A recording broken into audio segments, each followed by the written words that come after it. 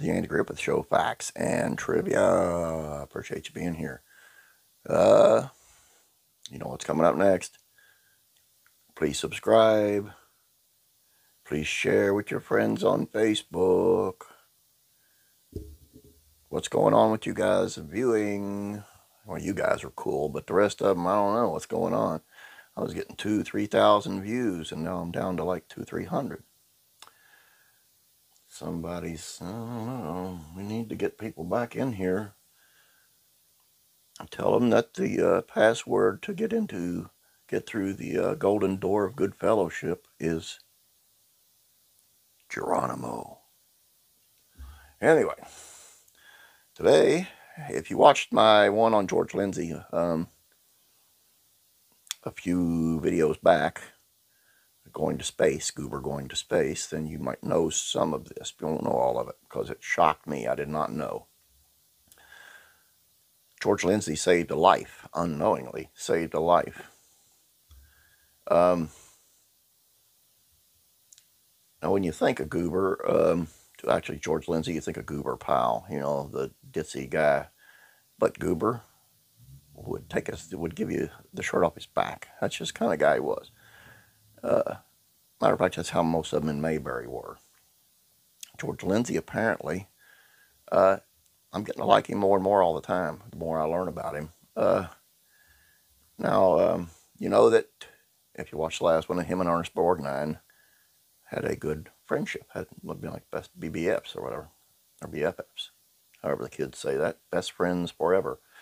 In case you don't know, Ernest Borgnine, he's best known for McHale's Navy and Airwolf. And he won an Oscar for his role in the 1955 film Marty, which also went on to win a Best Picture Oscar. Younger generations may know him as the voice of the Mermaid Man on SpongeBob SquarePants. What you may not know is he was a close friend with George Lindsey. They met by chance when a mutual friend invited Lindsey to join them for lunch. Lindsey was a big fan of Borgnine and jumped at the opportunity to meet him.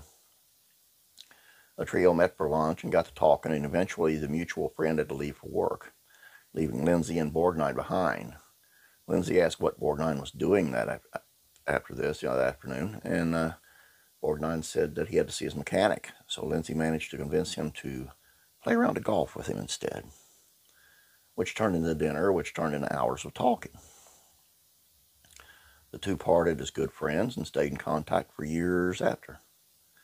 It wasn't until years later, in 1992, when Borgnine did an interview with a current affair, that George Lindsey learned he had saved his friend's life that day. Borgnine had been considering suicide that morning, but Lindsey talking him into the game of golf had changed his plans. He had been thinking about killing himself, but instead he went and played golf with me, Lindsey wrote in his memoir. He said that I was responsible for saving his life. I never knew until he revealed it on a current affair. Borgnine went on to live to the age of 95. Just goes to show the little things. The little things you do for your friends, you don't know how big they can be. And George Lindsey just seems to me more and more like a really, really good guy. So, that's all I got for you today. I would suggest, if you haven't seen Goober Goes to Space in about 2 or 3 videos ago, go back and look at it. It's pretty interesting. Anyway, appreciate you being here. Have a great, great day. Remember the little things. Be kind. You're a Mayberian, you know. Have a great day. Please subscribe. Please share these out. Don't forget the trivia question on the Facebook page. And catch you tomorrow. God bless.